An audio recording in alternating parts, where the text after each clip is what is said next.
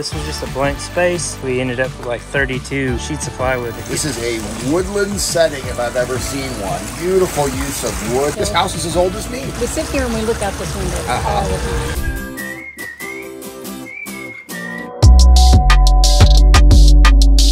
This is exciting. We are in Fayetteville, Arkansas. My first time ever in Fayetteville, Arkansas, the home of the Razorbacks, with Cody Gilstrap, River Rock Water Gardens, and this is a pondless waterfall? Yeah, we built this last year. Okay, so a new pondless waterfall. Let's check it out.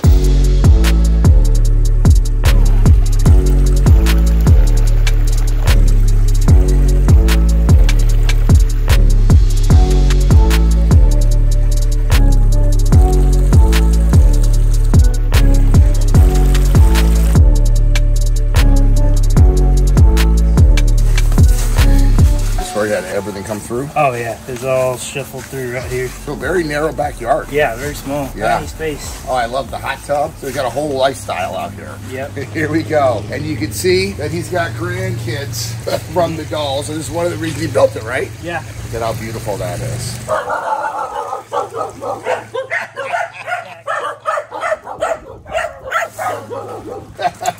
That one disappeared into our pump vault excavation. Are you serious?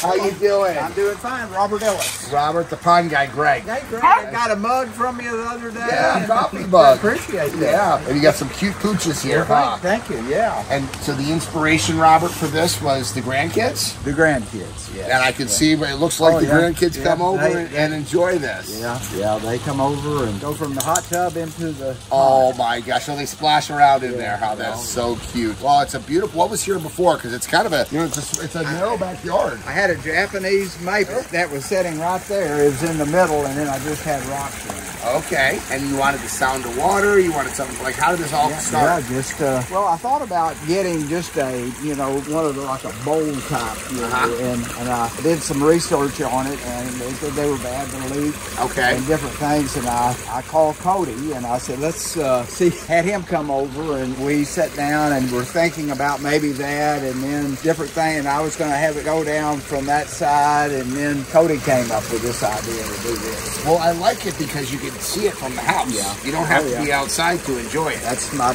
bedroom right there, so I can... Oh, so you can hear it. I can hear it if I want to, and so it just is very convenient. Yes. Well, I guarantee you that people that come out here, nobody would walk into your backyard and not at least comment on this. And like I say, the dogs walk around the top. And they probably drink out of this water. Out of the water. Dogs love the recirculating water. And that's one thing. I've never had to put anything in the water. It's just, and I don't have to add water. So what is it? So people that don't have a pondless waterfall, they don't really understand them. What is the maintenance with this? On this one, it's been very little. You know, I checked the water level there, and it's so odd that it's so rare that I have to put any water in it. Right. It just recirculates, self-contained, it rains, it fills it up. And then when I turn it off, it's just rocks. Right. So you don't have to worry, and if you're gone, just turn it off, and it's just, you know, the rocks there. And in a few months, these impatiens that are planted right in the water are just going to get gigantic. Hey, so we built this pondless for Robert about a year ago. I think it's a little less than a year now. This was just a blank space. This Jap maple here was actually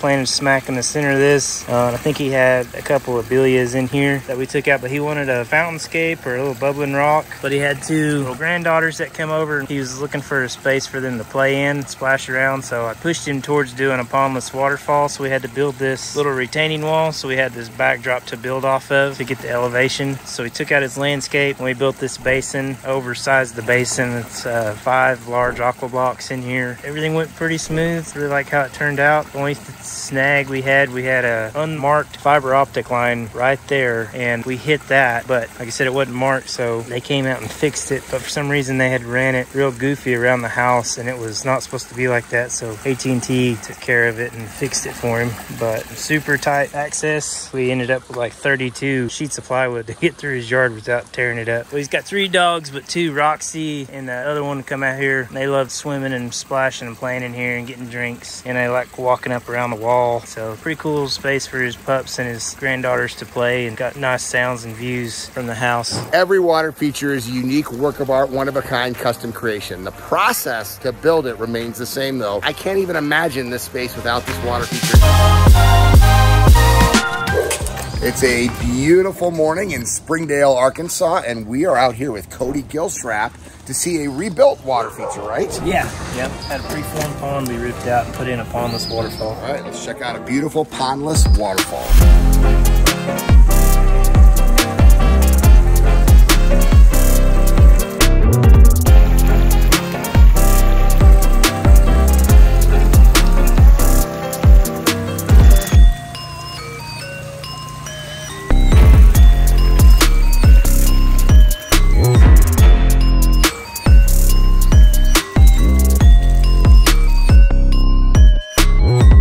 Oh, wow. Number one thing I like about this is the location. Yeah. I mean, wow. Yes. It never gets old. This is a woodland setting if I've ever seen one. Beautiful use of wood in here. And then Tony, oh, there they are. Hi.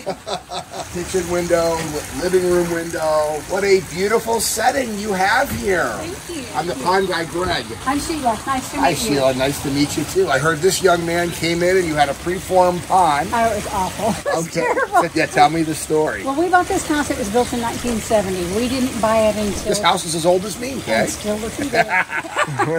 But it was just a little preformed pond with rocks stacked up around the edge, and it just looked horrible. And it hadn't been maintained in years by the time we bought the house, so it was just full of muck and gross. But it still held water, so okay, we'll keep it for a little while. We redid the rocks. It still doesn't look natural in any way, shape, or form. Gave the kids something to mess around in. Okay. Then we said, this is where we look out. This is what needs to be beautiful. I'm tired of that eyesore. We called Cody and And he kind of introduced you to the idea of a pondless waterfall, right? Yes. Because you were just looking to figure out how to make it look nicer, and he suggested a pondless because you're in the middle of a woodland setting in here like this right now. And what I like about it is you made a deep basin down here too. So what has it been like living the Aquascape lifestyle, Sheila? Oh my God, we love it. You know, in the winter, we sit here and we look out this window all the time. I've got this screen porch. Yeah, beautiful. So quite often, my husband goes to the real bed and I sleep in the screen porch because I love this sound.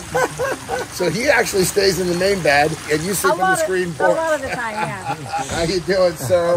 Michael? Michael Gregg. The pond guy, Greg. Good to meet you. Nice to meet you too. Are you happy with this young man? Absolutely. What was it like watching the process? I heard he actually built it with his nephew, his 14-year-old nephew, because his guys were on vacation that week. Yes. Pretty cool process, huh? I'll tell you what, impressive is not even enough words. To watch him bring in that mini-X through that tiny area, avoid all of these power lines and everything else, not crashing in their big windows, and put in this pond. It was particularly cool the day he showed up at the court, right, to cut through that rock. Yes. Oh, you cut through here? Yeah. Okay. Were you always planning on that, or did you just kind of come up with that as a vision as an artist? They originally called us for a bubbler. And I was like, well, I can give you a bubbler, but let's do this too. So this is cool. So originally it just started off as let's add a little bubbling rock, and then it expanded to this when he kind of pitched that idea to you guys. Yes. Yeah. Because we have the natural slope, it made sense to use it. Yes. It's just one of those things where, yeah, he came out, kind of talked through this idea, because it was just an old, nasty water feature that came with the house years ago, right? We'd always been wanting to do something with it, but as he looked at the slope and we just ideas and everything, there was just a lot of ideation happening, and then we realized, no, this could be a lot cooler. Yeah. This is cool. Hey, so we built this pondless waterfall last August. Had a little preformed pond. Oh gosh, like a 15, 20 gallon preformed pond here. They called us wanting a bubbler, so we ended up incorporating a bubbler as a frame of rock for this first drop, but then we built this almost 16-foot pondless waterfall back here because it had just the perfect slope, natural setting for it, and all these trees and this awesome deck back here. But we built this with their grandkids in mind to have somewhere to play without having to go find water. We brought the water to them, so but you can tell we got their dinosaurs and sharks and boats. They float out here all the time. Every time I come out here, there's usually an Army man or G.I. Joe sitting under there. But super fun project we did back in August. We did the walkway too, so it took us about 5 days start to finish, tearing it out and building it up. Hope you like it. So many times we get called out to fix older water feature, and this is where the artistic comes in. An artist will look at this and say, I don't just want to add a bubbling waterfall on here. Let's add a longer stream and a deeper stream, and let's bring in wood and other elements from the natural environment and how to recreate it. That's what you get when you work with a certified aquascape contractor who specializes in decorative water features. If you're interested in finding a certified aquascape contractor by you, check out the link below. I love my job.